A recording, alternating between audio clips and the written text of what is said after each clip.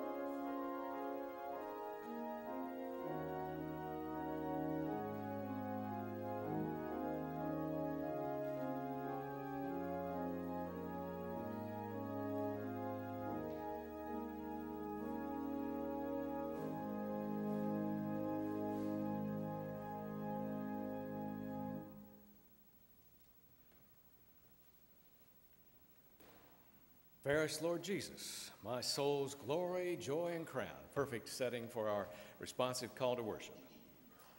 Oh, come, let us worship and bow down. Let us kneel before the Lord our Maker.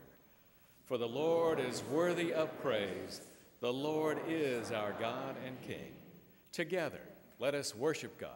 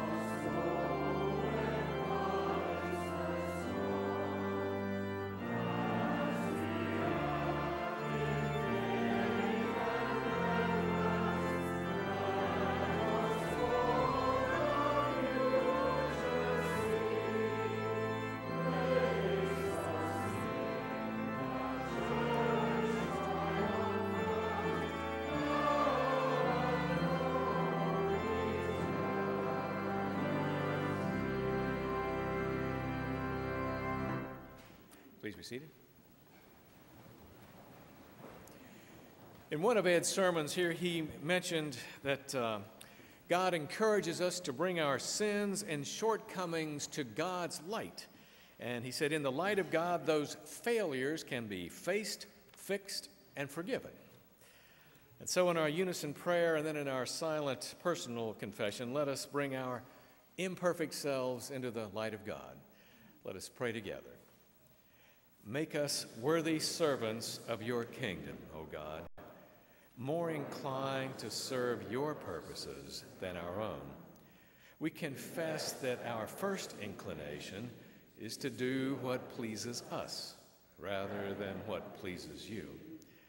We confess that the pursuit of our own joy distracts us from our highest calling, which is to worship you and to bring gladness to your heart. Forgive us for placing ourselves at the center of our concern and for edging you toward the periphery. Restore a proper order to our lives, O God. Draw us again to the way of Jesus, whose love for you and love for neighbor revealed the beauty you envision in a human life. By your grace, bring forth that beauty in us to the glory of your name.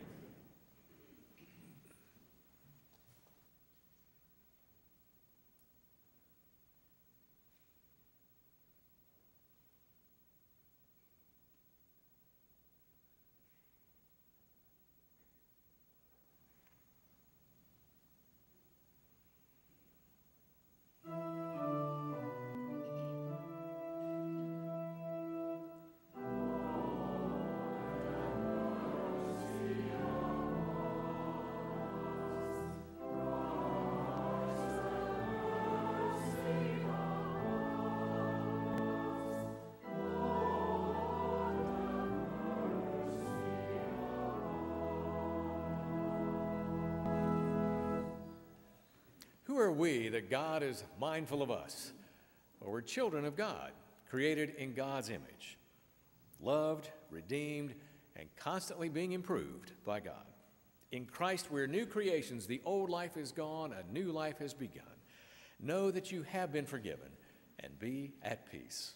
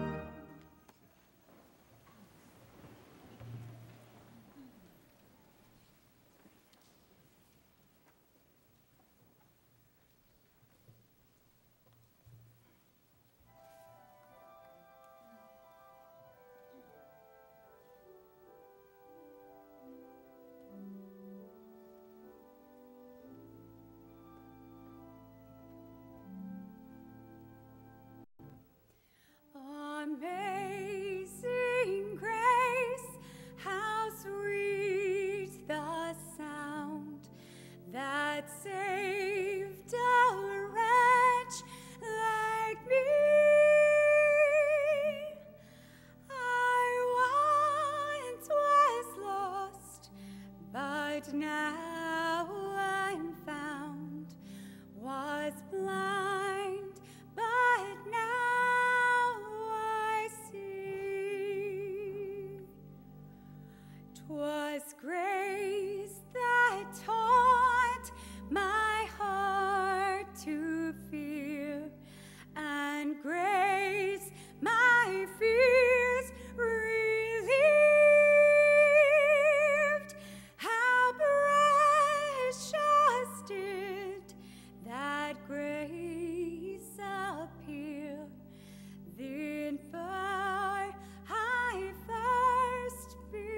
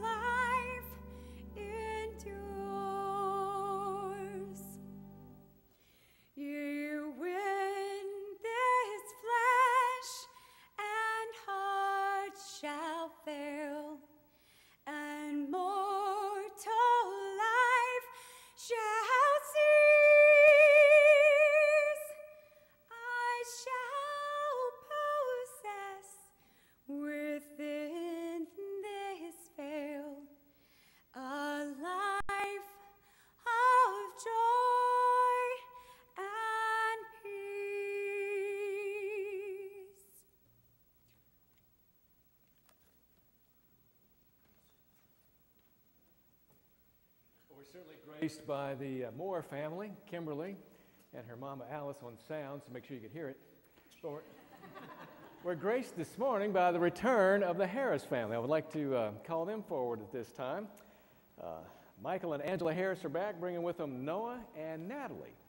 Noah and Natalie were both baptized here, but then they were kind of homebound there in Wake Forest with two real youngins, and it was kind of hard to get back to Raleigh, so they adopted a local church for a while, but now they're back at the mother church, and we're glad to have them back. Michael and Angela both worked in the youth group when they were here and the library, and he also knows some smoke about computers, worked on our website before. In fact, we were talking about our hope for years to come. They were here back when that whole process started 15 years or so ago. Which Sunday school class won the recruiting battle for you? Was it Phoenix or Fides? Oh, still the battle of wages, okay, for the Sunday school. Michael works for NetApp in technical support. It's very technical. But if you want to know about cloud infrastructure, encryption, or a secure multi-tenancy solution, Michael's your man. Angela's full-time job is tending to Noah and Natalie. Noah is a rising 6th grader, and Natalie, a rising 3rd grader. They're both at Franklin Academy in Wake Forest, and school starts again this week. Boy, it's a tough academy. Their elder is Beth Fields, and we hope that you will come and give them the official welcome to the church following the worship service. Glad to have the Harris family back.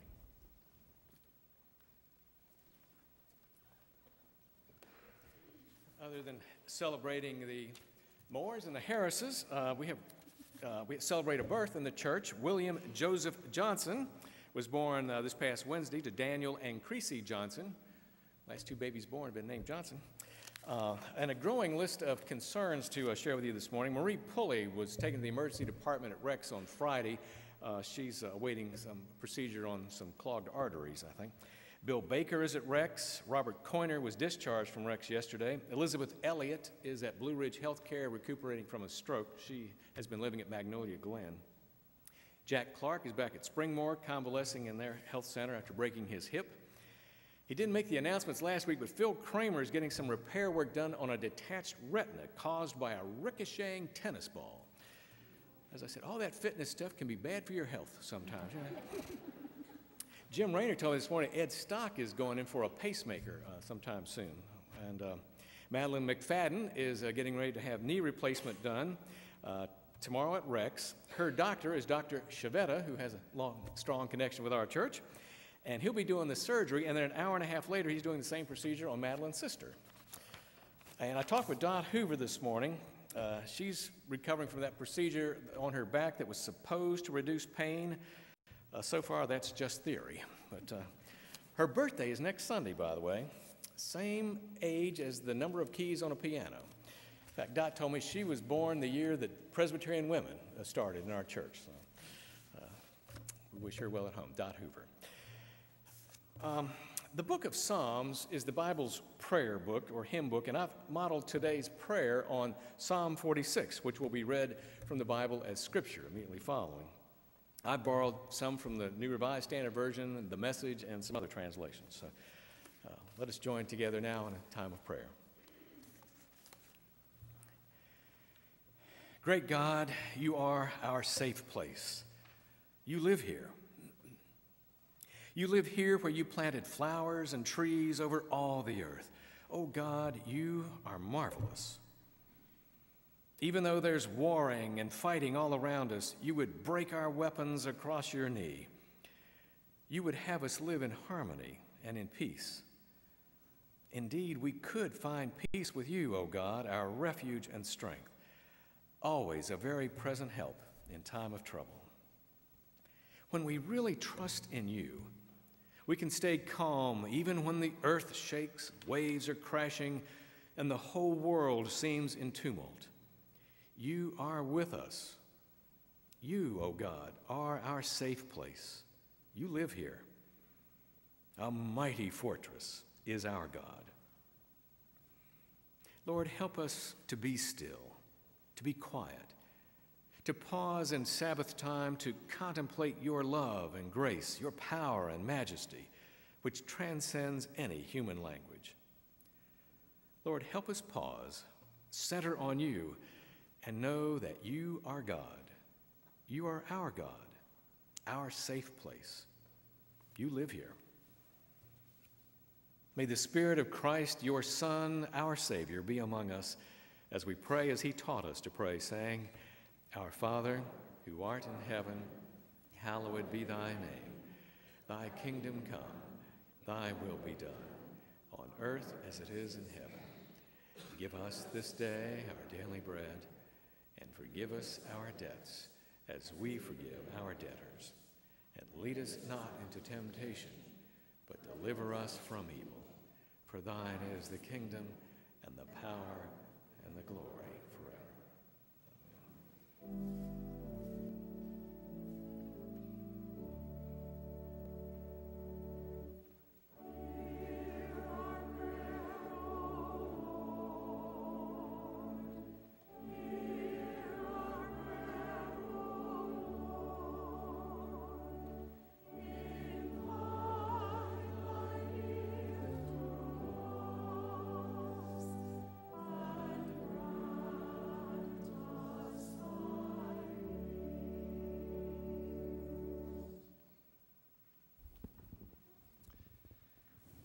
If there are children who'd like to come down and join me on the steps.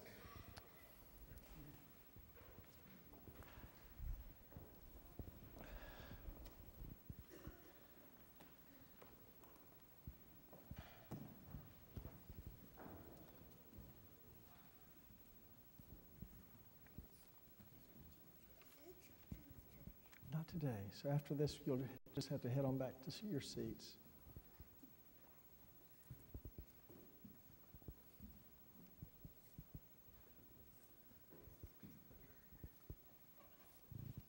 Well, I'm glad to see so many of you here. You know, when the grown-ups all stand up, it's hard for us to see how many children are out there. So I'm glad to have a chance to see you together this morning. Were you paying attention a few minutes ago when a nice young lady right over here stood up and sang a song all by herself? Had you ever heard that song before? It's called Amazing Grace, How Sweet the Sound. Have some of you heard that before? It's a hymn that's pretty popular. A lot of people would say it's their favorite church hymn. It's been around a long time. I think it was written about 230 years ago. That's a long time ago. What I want to do is tell you a little bit about the person who wrote the hymn. His name was John Newton. Okay, I don't expect you to remember all this, but the thing to remember about John Newton is before he wrote that hymn, he was not a very nice person. John Newton was actually kind of a bad guy. Jesus said we're supposed to do two things. We're supposed to love God and we're supposed to love each other. Well, I'm not sure John Newton did either of those things. I don't think he thought much about God, and I know he didn't think much about other people. He was just not a very nice guy.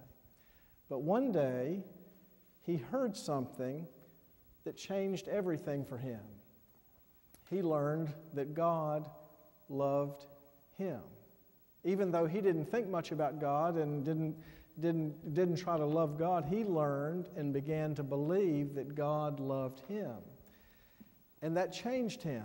It changed who he was. And he decided, if God loves me, I need to try to love God back. And so he went from being a pretty bad guy to being a kind of person who writes a hymn called Amazing Grace, How Sweet the Sound. You can actually hear a little bit of his story, because as that song goes on, it says, Amazing Grace, how sweet the sound that saved a wretch like me. Have you ever heard anybody called a wretch? Even if you've never heard that before, that doesn't sound good, does it? You can almost tell by the word that that's not a very nice thing to be, as a wretch. Well, he wrote that hymn to say that God loved him even when he wasn't very lovable. And it helped, and knowing that God loved him helped him to be a better person. Now, as I look out at you, I don't see any of you are wretches. You seem like pretty nice people. And I try to be a pretty nice person. We all try to be pretty nice people. But what that story tells me is that if God's love can change John Newton from a wretch to a really pretty nice person who did love God and love his neighbor, I think God can keep on working on us. Even though we're pretty nice people, God can help us grow more and more to be the way He wants us to be. And of course, the way He wants us to be is to be people who try to follow what Jesus does.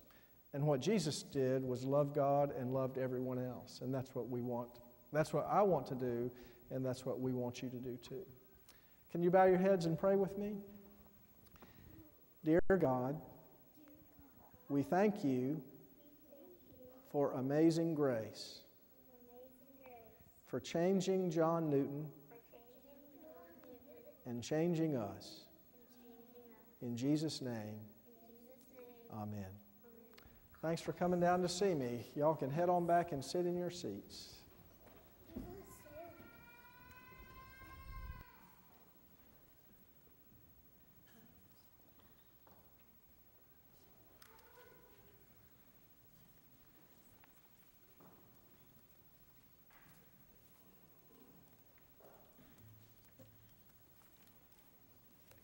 Let us pray for illumination, please. Lord, help us to be still this morning as we listen for your voice. Illumine the reading of your holy words so that we may hear what you want us to hear and in turn would live as you would have us to live. In Christ's name we pray. Amen. Our Old Testament reading this morning is found from the much-beloved book of Psalms, the 46th chapter, and it's found on page 517. Listen now for the word of God. God is our refuge and strength, a very present help in trouble. Therefore we will not fear, though the earth should change, though the mountains shake in the heart of the sea, though its waters roar and foam, though the mountains tremble with its tumult. There is a river whose streams make glad the city of God, the holy habitation of the Most High. God is in the midst of the city. It shall not be moved. God will help it when the morning dawns. The nations are in an uproar. The kingdoms totter. He utters his voice. The earth melts. The Lord of hosts is with us. The God of Jacob is our refuge. Come, behold the works of the Lord. See what desolations he has brought on the earth. He makes wars cease to the end of the earth. He breaks the bow and shatters the spear. He burns the shields with fire. Be still and know that I am God. I am exalted among the nations. I am exalted in the earth. The Lord of hosts is with us. The God of Jacob is our refuge. The word of the Lord. Thanks be to God.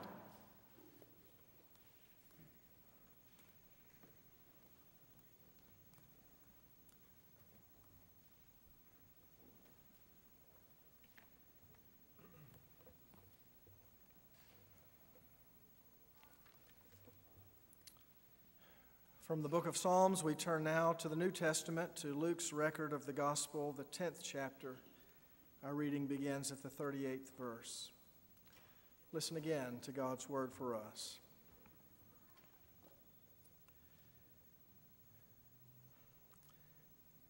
Now as they went on their way, Jesus entered a certain village where a woman named Martha welcomed him into her home. She had a sister named Mary who sat at the Lord's feet and listened to what he was saying. But Martha was distracted by her many tasks, so she came to him and asked, "Lord, do you not care that my sister has left me to do all the work by myself? Tell her then to help me." But the Lord answered her, "Martha, Martha, you are worried and distracted by many things. There is need of only one thing. Mary has chosen the better part, which will not be taken from her." This is the word of the Lord. Thanks be to God. And again, let us pray. Lord God of grace and goodness, pour out your Spirit upon us as we gather ourselves around these ancient texts. Give us the gift of your light, that the words of my mouth and the meditations of all of our hearts will be acceptable in your sight, O Lord, our rock and our Redeemer. Amen.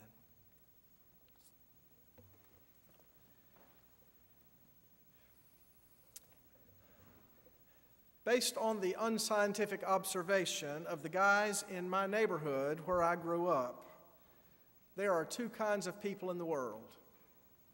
There are people who like to mess with hornets' nests, and then there are those who don't. There are people who see hornets' nests or wasps' nests, and they just have to get a stick and mess with it. They seem compelled to want to jostle it enough to cause a disturbance just to see what will happen. And then there are those who like to leave things be, who would rather walk quietly by a hornet's nest, not wanting to unnecessarily agitate it. Well, I don't know which camp you're in, but I'm in the second. I tend to leave hornets' nests alone, choosing not to create a furor when there is no need for a furor. For that reason, I tend to avoid preaching on the gospel text for today. For a preacher, this text is fraught with peril. For more than almost any text in the Bible, this text has the capacity to create division among women. And no preacher in his or her right mind wants to create division among women. Think about it. At first glance, Jesus here seems to be suggesting that those who sit and pray and worship are somehow to be favored over those who toil away in the kitchen. That those who sit and pray and worship are to be favored over those who get their hands dirty doing the unglamorous but necessary work of tending to the physical needs of the community. And in every church, there are people, not just women, but people who are inclined to one thing or the other. Some are more inclined to the spiritual realm, more inclined to study and prayer and reflection, while there are others who are more inclined to be the doers, the worker bees back in the kitchen or out in the flower beds. And the last thing a preacher wants to do is pit these groups against each other, and to suggest that one way of rendering service is more important than the other, or to suggest that one way of offering service to Jesus is more worthy than the other. And so this text is a problem, at least on the surface, because Jesus seems to be making that point. And so every few years when this text bubbles up in one of the readings of the day, I have more often than not preached on another text. Because remember, I'm one of those guys who leaves hornets' nests alone. But one of the helpful things about the discipline of the lectionary is that it sometimes makes you address texts you'd rather avoid. So today, I had a week off to think about it. We're going to take a look at this text and hopefully move beyond the surface where it seems so simple and seek a deeper truth underneath.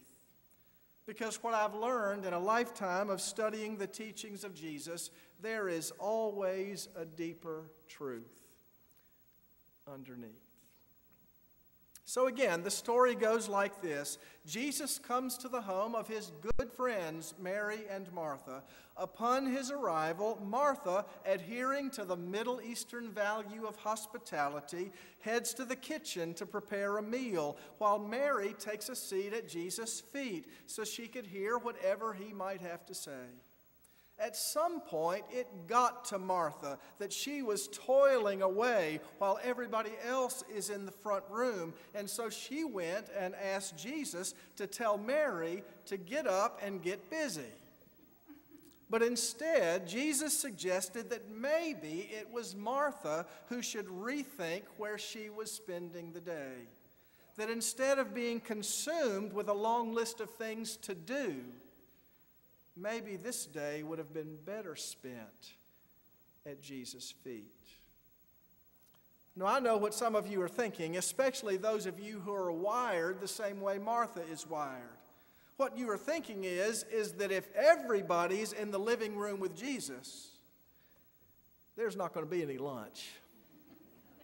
Lunch isn't going to make itself. Somebody's got to get in there and make it, which is a very good point. It's hard to argue with that point. But Jesus seems to be making another point. And maybe the point Jesus is making is that feeding Him is not nearly as important as allowing Him to feed you. There's nothing in the text to suggest that Jesus was hungry. There's nothing in the text to suggest that Jesus was expecting a meal. What He came expecting to do, it seems, was to teach. And what He wanted more than lunch were listeners. One of the voices I miss in the Christian landscape is that of John Claypool. You may not know John Claypool. He was a Baptist preacher who for about 30 years, and then he switched teams, and for the last 10 years or so of his ministry, he was an Episcopal priest. I don't know exactly how he pulled that off. But he served the final years of his ministry as a priest in an Episcopal church in Birmingham, Alabama. He was also a widely published author, which is how I met him, and since he died a few years ago, I've begun to miss his voice. He was a wonderfully insightful interpreter of texts and had a keen way of assessing the human condition, and I loved the way he looked at this Mary and Martha text. He said that he came to understand this story in a new way as he attended a big, grandiose birthday party that a woman had prepared for her husband. She knew he would never approve of this kind of party, so he wasn't big on surprise parties or parties at all, so she had to make it a surprise. For weeks, she was consumed by every detail of this thing. The invitations, making sure that everybody kept it a secret, the caterers, the decorators, the plan to keep him out of the house for one full day so that all the last-minute details could be choreographed, so that when he came home, he'd be surprised by a house filled with friends and acquaintances, food everywhere, music and decorations galore. It was just the sort of party his wife loved. And so she was in her element. She loved the clamor and the crowd. But it was just the sort of party he hated. And so 15 minutes into it, he could be found in an out-of-the-way corner with 2 or 3 of his closest friends enjoying quiet conversation. All of which caused John Claypool to take another look at this text and to come up with what he began to call the Platinum Rule. Now, you know about the Golden Rule, to do unto others as you would have them do unto you. It's a great guide for living, inviting us to treat others the way we'd like to be treated. But sometimes, Dr. Claypool suggested, we need a slight variation of that rule so that instead of treating others the way we'd like to be treated, we treat others the way they'd like to be treated.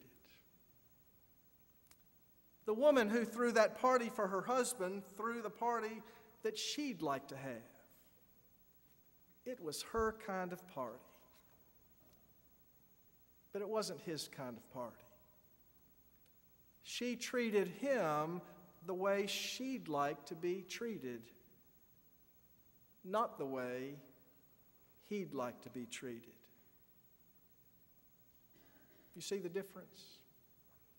And this caused John Claypool to wonder whether Martha jumped up when Jesus arrived because she would hope someone would do that for her. And so she was treating Jesus the way she would want to be treated rather than treating Jesus the way Jesus wanted to be treated. And sometimes there's a difference. You see, Jesus made it clear he came into the world not to be served, but to serve. He came not so that others would tend to him, but that he could tend to them. Mary seemed to know that. She seemed to know that as long as Jesus was in this room, she wasn't going to leave because she didn't want to miss a word he had to say. And so maybe this whole discipleship thing is a balancing act. You wouldn't want to take this story from today and make the assumption that Jesus was a big fan of idleness, because the text you looked at last week with Sheila, Jesus celebrated the neighborliness of the Good Samaritan, and that story was filled with action words. He saw a person, he stopped, he bandaged, he poured, he put him on his donkey, he brought him to the inn, he took care of him. It's a story filled with acting and doing. It's a story filled with busyness, as the Good Samaritan tended to a neighbor in need. So it's obvious that sometimes faithfulness demands action and activity. Sometimes faithfulness demands that we busy ourselves with deeds of service and compassion and charity. Habitat houses don't get built by people who sit around and pray for the poor. Meals on Wheels don't get delivered by people who sit around and study the statistics of the elderly who are hungry. And the rooms over in the Stock Building don't get set up for our WIN families by people who meditate on the issues of homelessness. Sometimes faithfulness demands hands-on activity and busyness. But sometimes faithfulness invites us to be still and to know that God is God. To be still and to drink from the life-giving fountain of God's love. To be still and to celebrate the fact that in the person of Jesus Christ, God has come near to you with a life-changing, reorienting gospel. Sometimes faithfulness invites us to sit, to listen, and to learn. And so maybe a part of our maturing as disciples is to know when to do one and when to do the other. And perhaps the best rule of thumb is this: when we notice hunger in the world, it's time for us to get active. It's time for us to get into the kitchen. It's time for us to actively tend to the hungers that plague our neighbors. But when we notice a hunger in ourselves, well, then it's a time for us to sit and to partake of the only nourishment available to us that reaches all the way into our soul.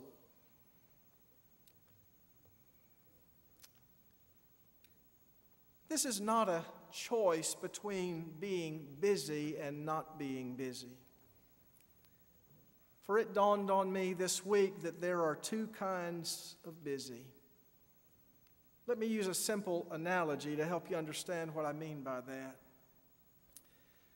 We have a tree in our yard, and in that tree there is a bird's nest. Now, a bird's nest is a busy place. First of all, there's all the busyness of its construction as the birds went back and forth with twigs and grass and straw and odd pieces of paper to put that nest together. And then when the nest was completed and the eggs were hatched, the busyness continues, going out to get food for the baby birds, bringing it to them, going out again, bringing it back, almost constant motion. And then there's the busyness of nudging the baby birds out into the world. So the bird's nest is a busy place. Certain things have to get done. But the tree just sits there. Or so it seems. But if we could look closer, we would see that the tree is pretty busy too, with roots reaching down deeper into the earth, drawing nourishment from the water and the soil, and then distributing that nourishment to the far reaches of the branches. And then there are the leaves doing their work, taking in sunlight. If we could look at that tree from a cellular level, we'd see that it is pretty busy. Even though from our perspective, it looks like it's just sitting there. Just because Mary is not in the kitchen doesn't mean she's not busy. Like a tree drawing its nourishment, like a tree drawing in light, Mary is busy. She is busy taking in what she needs to live. She is busy taking in what she needs to foster a spirit of hope in her heart. It might not look like she's busy, but she's busy. And so here in this text, Jesus is inviting Martha to that kind of busyness. There will be other moments where her kind of busyness is vitally important, for the world is filled with hunger. There will always be people needing to be fed. But among the people who need to be fed is Martha. And no one can feed Martha the way Jesus can. And so these two stories from the Gospel of Luke, back to back, one week after another, the Good Samaritan story and the story of Mary and Martha, suggest to me how very important it is to live with an awareness of hunger. To live with an awareness of the hunger in the world so that we can attend to it. But also to live with an awareness of the hunger in our own souls so that we can attend to that too. So let's stay busy. Sometimes in the kitchen, preparing bread to take out into a hungry world. But also at the feet of Jesus, who, after all, is the very bread of life. To God be the glory, now and forever. Amen.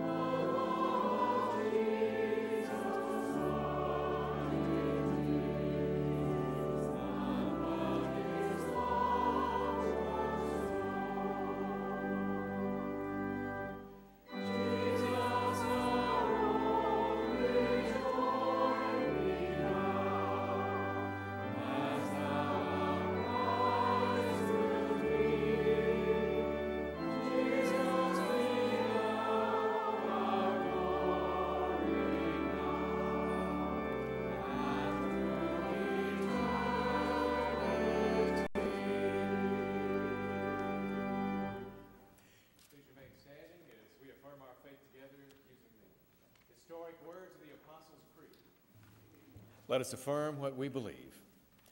I believe in God, the Father Almighty, maker of heaven and earth, and in Jesus Christ, his only Son, our Lord, who was conceived by the Holy Ghost, born of the Virgin Mary, suffered under Pontius Pilate, was crucified, dead, and buried. He descended into hell. The third day he rose again from the dead. He ascended into heaven and sitteth on the right hand of God the Father Almighty. From thence he shall come to judge the quick and the dead. I believe in the Holy Ghost, the Holy Catholic Church, the communion of saints, the forgiveness of sins, the resurrection of the body, and the life everlasting. Amen. Please be seated. God has fed us with many blessings, and as we have actively listened to his word, we now actively respond to it as we present our morning tithes and offerings.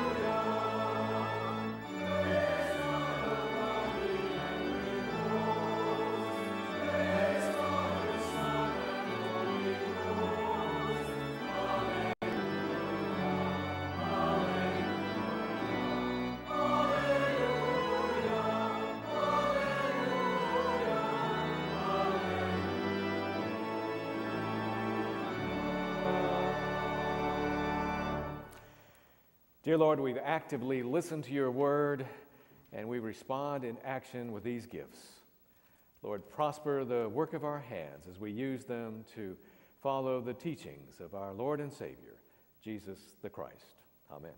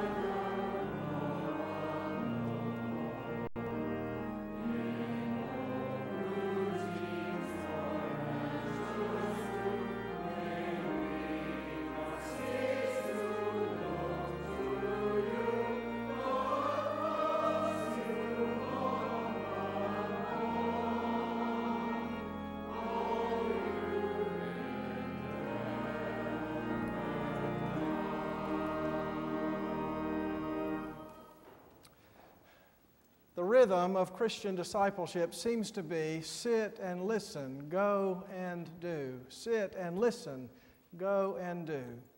Sit in the presence of Christ, draw the light that He came to give, and then go out into the world and share that light with the world that needs it.